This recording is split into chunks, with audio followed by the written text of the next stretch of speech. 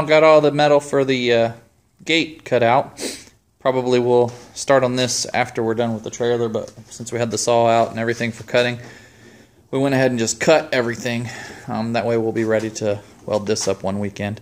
And so got the frame cut with 45s, and then the uprights, the railing parts, just for the centers. We're going to do them about 6 inches just so it'll match the rail and stuff that's already up on there.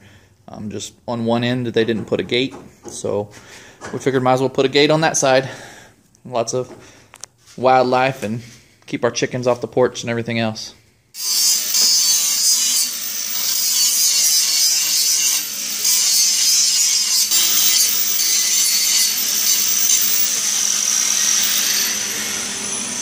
Okay, so we're just out here grinding our gate and getting it all prepped up to weld too. So on the outside frame, I just ground around the ends right here so that the 45s will fit up correctly. On the rails, I just grounded just a little bit around the tops. And then what I'm going to do is I'm going to just get a flap disc instead of a grinder and sand and grind all that scale off of this whole inside. And then that way we have a good connection right here to weld up all these instead of trying to measure out. And basically the whole thing's going to be almost sanded anyway, so in order to prepare it, I'm just going to get a flap wheel and do the whole thing. But now all the burrs and everything's are grind off. These are good for connection. Then all I have to do is lay it down, lay everything in place and clamp it, and then it'll all be clean and you can just tack it up and go. alrighty, so got another project for the Miller with our newly acquired bottle. Gonna make our gate for our porch. I don't know if we've showed it in any videos or not, but anyway. There's a gate on one side and not a gate on the other, so we're making a gate for the other. So, got our, did a little preliminary stuff here, but we cut these a long time ago, and thanks to Grandma again, got us the gas bottle and some more wire, so here we're going to start doing a little more welding projects. So, got these things, like I said, had them cut a long time ago, so now I got them magneted, just the two separate sides, and then we'll worry about the last two corners in a minute once I tack these together.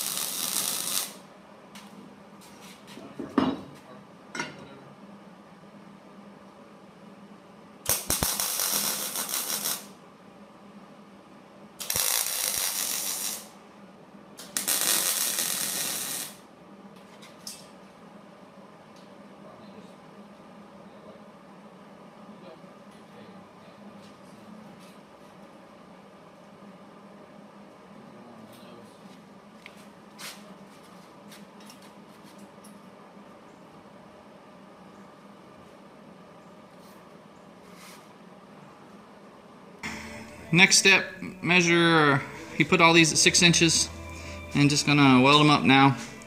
Had to cut it down a little bit because these were just a little bit too short.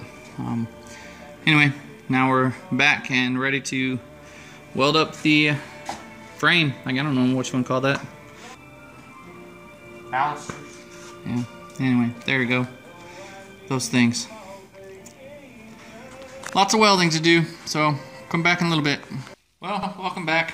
So I thought I was almost done with this thing, but I don't know what I did. Anyway, I measured wrong, and we did this quite a while ago. We cut this out when we were making the utility trailer, and then just put the stuff on the shelf over there.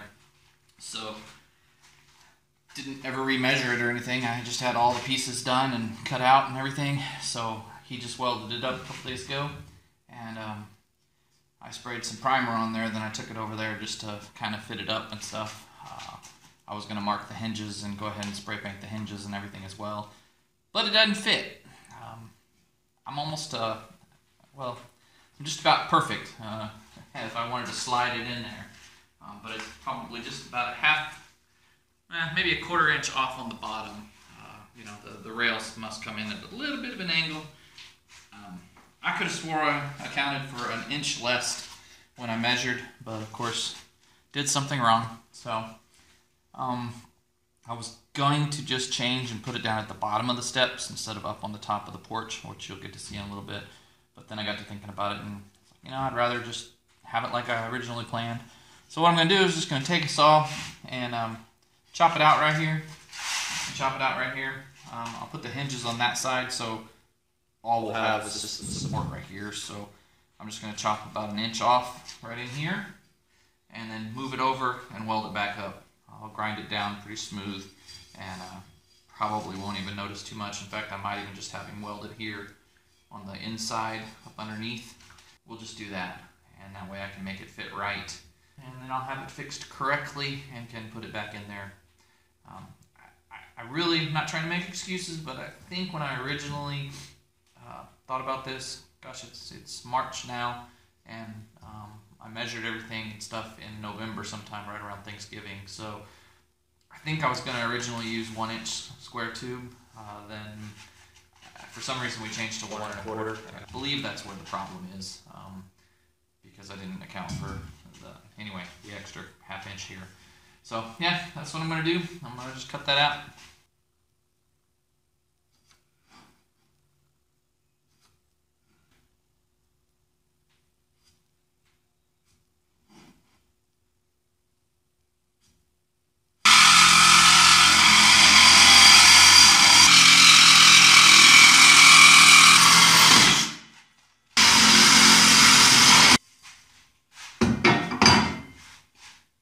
Very straight, which was what I was afraid of, but I'll figure it out. This is when a bandsaw would come in handy. That was pretty good. This side will be alright. This side I went down at an angle too much on this one, so not sure what I'm going to do.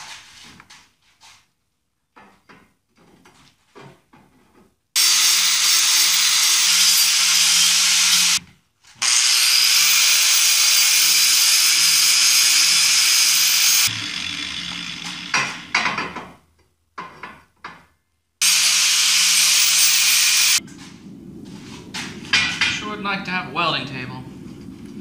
That's what we gotta get next. Something nice and flat and for welding on. So this just doesn't quite work.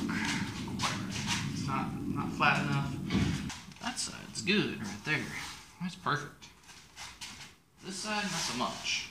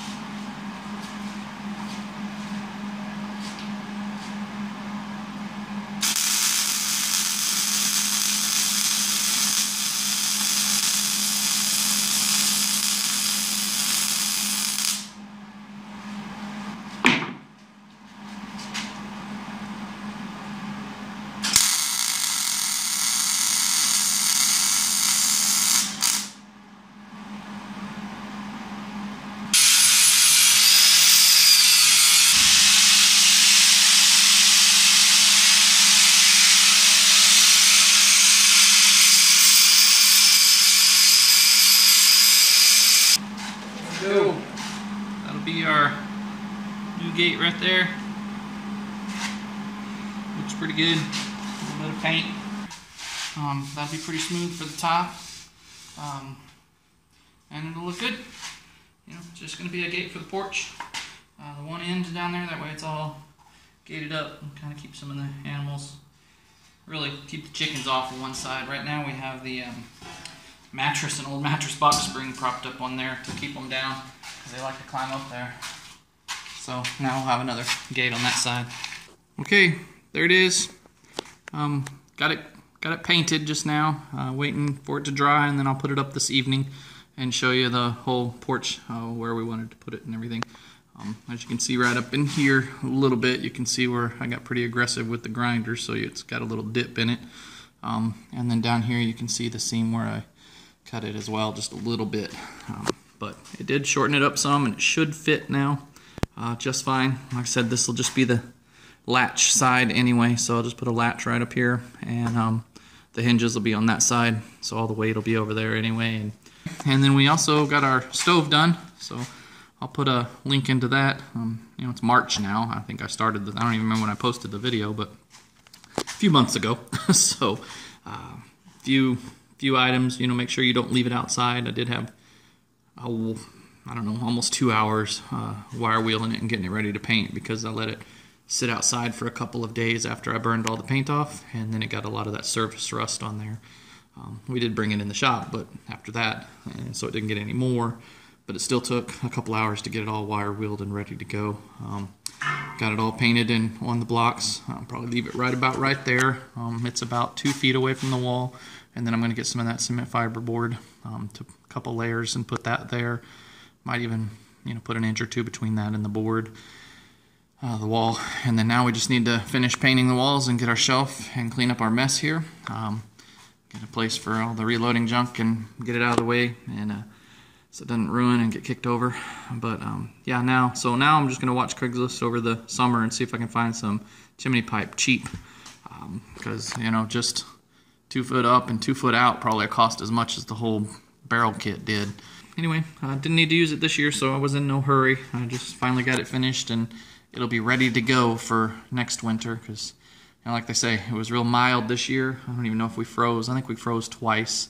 And so next year, of course, is supposed to be really cold, right? So we'll see. Anyway, I'll get the video of the rest of this here and get that for you. There's the gate. All matches and everything. All installed. Just got to spray the hinges a little bit.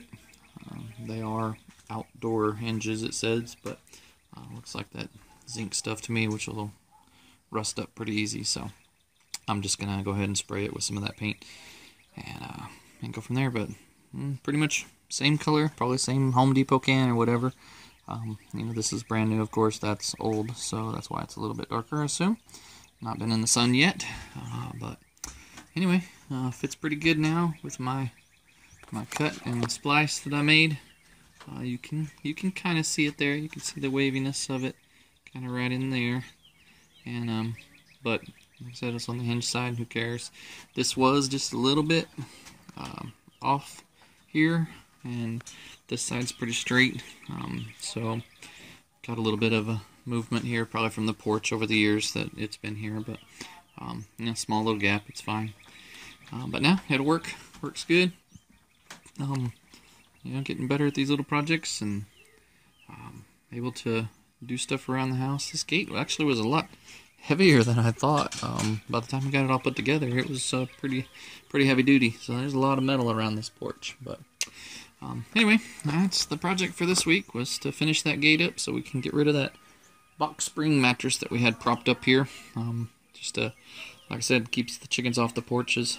They like to come up here and explore, especially if you're sitting up here. They'll poke their head around and kind of be like, hey, what you doing up there? So, and of course, don't want that, because chickens leave a trail, and you know what I mean. So anyway, alright, well, thanks for watching everything, and you know, comment, subscribe, tell your friends, do all that good stuff, and we'll catch you in the next video.